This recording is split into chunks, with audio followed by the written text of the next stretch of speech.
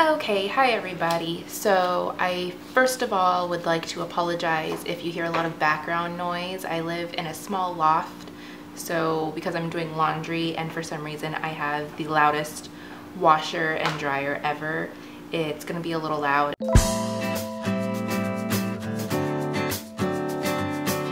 And I will just show you first everything that I am using. I used my Cricut Expression. This is the cartridge I'm using. It's called Wild Card. That's what it is right there.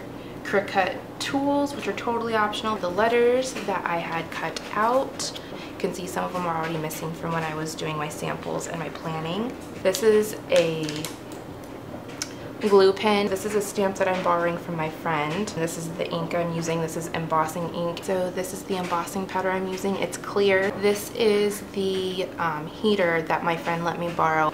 I also used washi tape for decoration. I'm using my scrapbook pens, birthday cards. It's a set of 50 cards and envelopes, and this was only $10. We need to know how many invitations you're making. So this is my party planning book. I have 27 invitations that need to go to 27 different houses. 1 cup of coffee, because if you're like me, you have been staying up way too late and then getting up early with your children who do not understand sleeping in. So I start with the washi tape, which when I use the embossing heater, it does wrinkle the tape up a little bit, but I decided that was a sacrifice I wanted to make because I'd much rather have everything be centered first. So I just kind of eyeball it, and like I said, I'm not really worried about people caring or like the look about having just have it wrapped around. So this is on the inside, and then I'm going to fold it, and then I'm going to use my little Cricut folder just to give it a good crease. And then I'm going to do the front.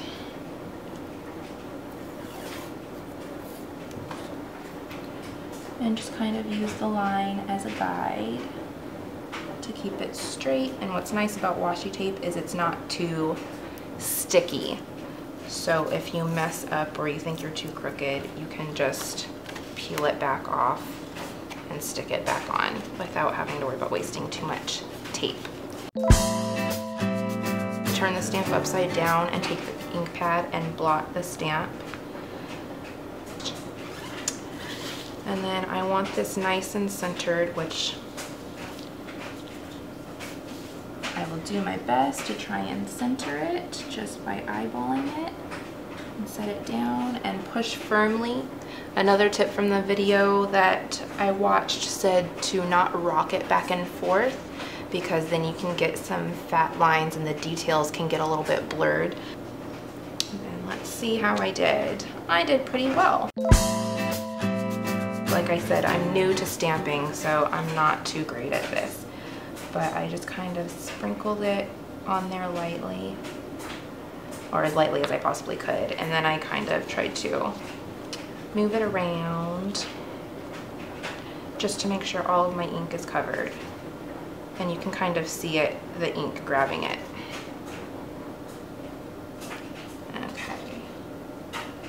And then I used my rough draft and I kind of tapped it in there.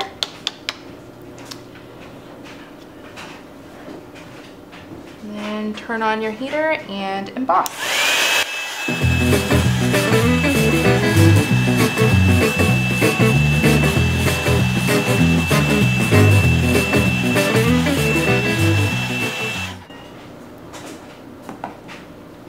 Okay, so like I said, the embossing heater does kind of wrinkle up my washi tape. Actually on this one it did pretty well, but if it does, just kind of press it out. And it did kind of wrinkle up the paper a little bit, and there's probably better paper for embossing. Like I said, I'm new to stamping, so I'm not really sure, but I'm not really worried about it. It's going to go to into an envelope anyway, and it still looks really cute. Get my Martha Stewart glue pen, just push down to let the glue come out, and then just spread it everywhere.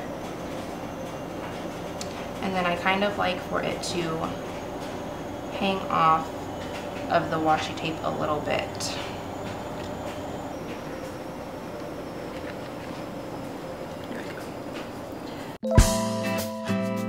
now to let that dry, I'm going to go back to the front and I'm actually going to write in the words for my invitation. I don't really care for my own handwriting, but my handwriting is all I have right now. So I'm just going to take it slow and make sure I write neatly and space out as well as possible. Alright, so now the front is done. If I had extra money in the budget, I would have added some stickers or something along here. Maybe a second washi tape if I had the colors I wanted. Just to give it a little bit more, just so it's not so plain. But I think it's still cute. And now for the inside, I'm actually going to use a ruler to help me make sure that I'm writing everything kind of straight.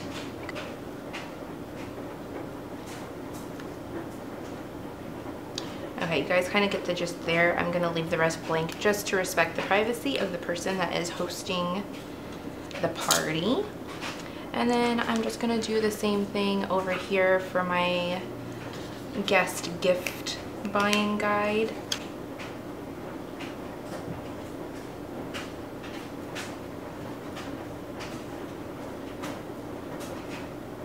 Okay, now I'm gonna draw in my dingle hoppers with the green pen just to give it a little bit more interest.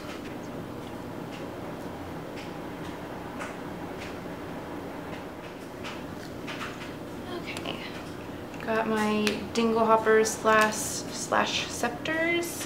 Write in what my little princess likes to collect.